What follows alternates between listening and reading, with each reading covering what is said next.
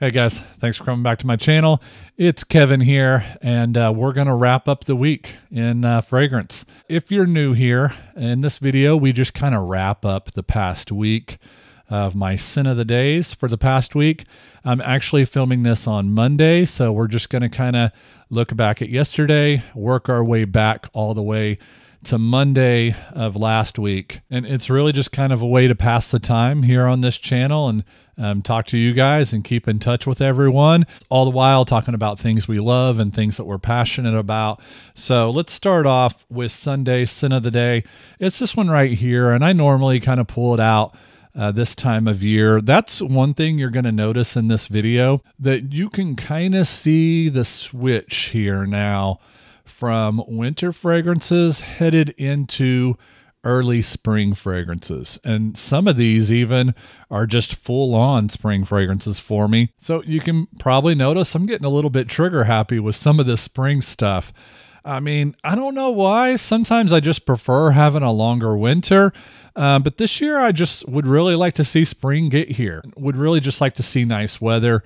I'm one of those people I've noticed, especially as I get older, and I'm sure there's a lot of us out there, that I really feel it whenever I'm without the sun for a while, especially during the colder parts of the year. I don't know how you guys do it up north. When I'm without the sun for a while, my body really starts to feel it. I'm sure it probably has to do with just getting older. And I'm not really one of those people that hates the summer months. Don't get me wrong, I hate the real high heat and the constant high heat, but as far as the health of my body, the health of my mind, I definitely need that sunlight, and I feel like I need it more and more as I get older. So you'll kind of notice that in this weekly wrap up, I'm trying to transition a little bit to spring fragrances. And on Sunday, my Scent of the Day was this one right here from Dior. It is the original 2011 version of Dior Homme, which we now know is discontinued. And really, this was the fragrance that spearheaded today's trend of that waxy makeup-y iris, Dior Homme. It's one that doesn't really perform all that well. I still really enjoy it though. It's that iris. It's kind of got a little bit of a powdery feel to it. It's got that cacao too, so a little hint of some chocolate. It's not what you would expect if I were to call a fragrance or mention that a fragrance had the note of chocolate in it. The cacao note is probably a little bit more powdery. It just has a little bit more of a fancy feel, a little bit more fancy chocolate note to it. But yeah, and that muskiness in the original Dior Homme, that iris, that powdery iris, that makeup-y iris, and then the cacao. It's one of those that will always be a fragrance that goes down in history, really, probably, as starting one of the biggest trends in perfumery, and that is, how we use the note of iris, and that is the original 2011 Dior Homme. That was Sunday's Scent of the Day. Not a huge performer or anything like that, but I still really just love spraying that fragrance on. I don't even at this point care how it performs, just smelling that fragrance, and normally it's right around this time of year, early spring. Just smelling it is a little bit of an energy boost. And then on Saturday, it was this one right here from Zaharoff, and it's one of the forgotten fragrances from Zaharoff. It's from the Zed creators, the YouTubers that kind of combined with Zaharoff and teamed up to create their own individual fragrances. This one is, of course, Brass and Soul from the YouTuber Justin Copeland. I'm really kicking myself for only having procured one bottle of this. This is a 2-ounce bottle of this stuff, and look how much I've used over the years. I'd immediately go online to find a backup bottle for this stuff, but I know I'm going to end up having to probably pay kidney prices for it on eBay or something like that. There's something about this one that kind of has a late 90s feel, and for somebody who kind of grew up and started in this hobby during the late 90s, that really rings true for me. I mean, there's just a lot of freshness in this fragrance. Of course, it has that gin, a very noticeable kind of alcoholic gin feel to the fragrance. gives it a nice, crisp, kind of cool feeling to the fragrance as well. There's also cypress, lavender, musk, and I think geranium as well. So everything about the fragrance is very fresh. This was my absolute favorite fragrance from the Zed creators that they've made so far. Of course, he also came out with Second Soul, which was the follow-up to this fragrance right here, which I preferred Brass and Soul. I mean, this is a fragrance that just really fits my style, and I would probably even consider this one of my top 10 spring fragrances as well. Brass and Soul, so you can kind of see just so far with the first two fragrances that I've talked about here, the 2011 Dior Homme and then Brass and Soul. I'm not playing around with my spring fragrances right now. I mean, I'm really ready to start pulling out the big boys. And the next one on Friday is this one that I just recently talked about in my top rose fragrances video. So as you can see, another heavy hitter here. It's this one right here from YSL, and that is L'Homme Ultime. Of course, this fragrance is discontinued.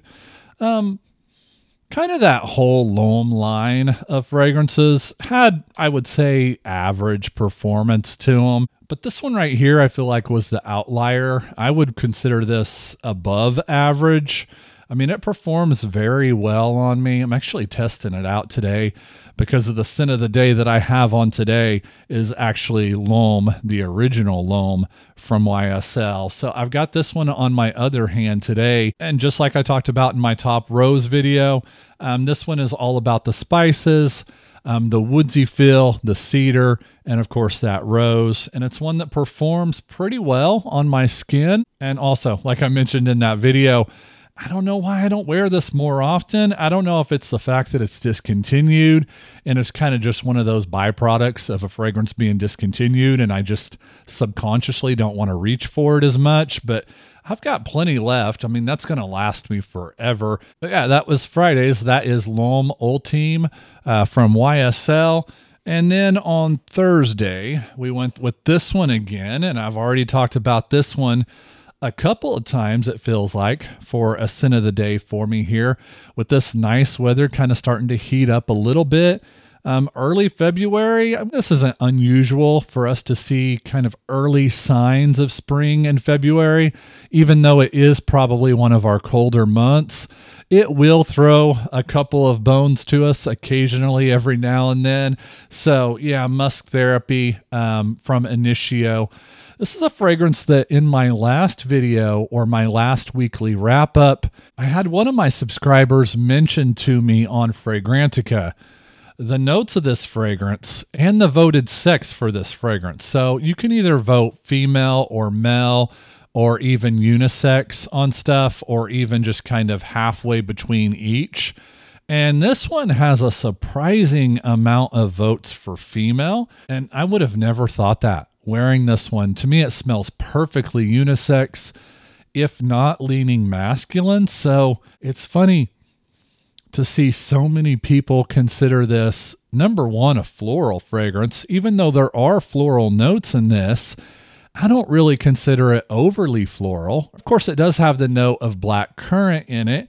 Black currant can do that with fragrances, I feel like. Cassis, black currant. It can kind of be the tipping point sometimes as a note to where a fragrance is right down the middle. It can kind of tip it a little bit feminine.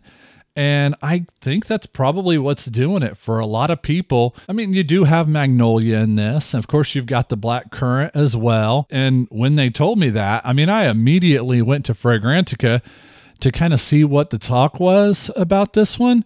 And surprisingly enough, yeah, there are a lot of people that find this one to lean feminine. For me, it's right down the middle, and it's probably my absolute favorite musk fragrance as far as musk as a dominant note. Yeah, that is Thursday's scent of the day. That is from Initio. That's Musk Therapy. And then after that one, kind of kept with that spring theme, just itching to get into my spring fragrances. It's from Mind Games, and this one is Queening on Wednesday. And Queening was, of course, my number one 2023 release. It was a fragrance for me that really just kind of threw me for loops. I mean, I smelled this and immediately I was head over heels. It's one, though, that several different notes can kind of play tricks with me each time I'm smelling it, each time I wear it. Sometimes I'll get something sweet and kind of candy-like. The next time, like the last time I wore it, can kind of get a little bit of a leathery feel to it. Definitely something leathery here in this. I'm thinking it might be the note of saffron, which would also probably indicate why I'm kind of getting a little bit of a sugary sweet feel to it as well. Almost smells like a violet leaf to some degree as well, because there is a little bit of a greenness.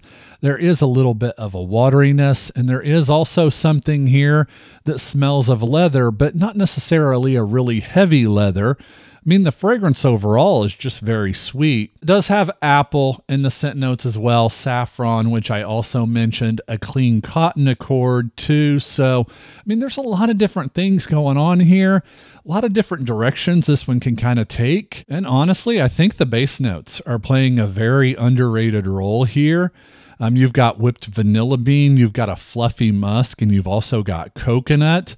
I just think the fragrance overall comes across as a little bit foodie sweet, or no, I'll say sugary sweet. There's definitely something in this that kind of makes it lean towards that style of fragrance, but it also has a nice masculine leather feel too. I mentioned violet leaf, but violet leaf is not an official note for this one, but there's almost a little bit of a gasoline-like leathery feel to this as well. Queening, a lot of things going on with this one. Perfectly unisex. I would even say this one probably leans a little bit masculine, but if you had to hold me to it, I'd probably say just right down the middle, unisex. But yeah, that's Mind Games, Queening, and that was my #1 new fragrance for 2023, and it was my first full wearing of this fragrance for 2024, and that one will be a regular go-to spring fragrance for me this year. And then on Tuesday, a fragrance for me that you know when you see me pull this one out, spring weather is right around the corner, and we've just had a gorgeous day because I won't really wear this one otherwise. And it's from Creed, and it's Original Vetiver. Probably one of the most easygoing, clean fragrances. Clean, kind of citrusy, neroli fragrance feel. Vetiver, of course, the vetiver here is very almost soapy to a degree, not really earthy like we're used to with a lot of vetiver fragrances. This one just kind of has like a very clean, straight out of the shower feel to it. Of course, that neroli plays a huge part. I think bergamot, maybe even orange is listed as well, but it's a very soapy, just kind of clean, fresh feeling fragrance, a little bit of a grassiness to it as well. Original Vetiver from Creed. Love the way that one smells on my clothes when I pick them up the next day. Beautiful. Love to see this one out in a weekly wrap-up video. That just means spring weather is right here, right around the corner at least. A classic from Creed. And then on Monday, we started the week with this one right here from Zaharoff. Of course, I talked about it in my initial first impressions video, and it is Signature Black Rose Hal Fetty. And this is a fragrance for me that I could see this one becoming a huge love for me as far as rose fragrances go at some point. Yeah, I could see this one being in a top rose list for me down the road. Now, I have not spent a lot of time with this one really at all right now. And so there is going to be a little bit of an adjustment period for it, a little bit of a, kind of get to know each other. But it's a really nice kind of musky rose fragrance. Has some heavier, darker notes, has a real strong pepperiness to it as well.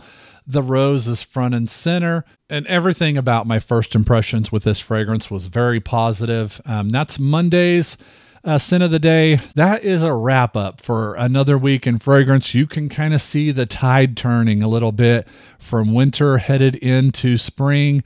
And I've mentioned on this channel, we have a February normally. It's pretty rough. It's usually pretty cold in February.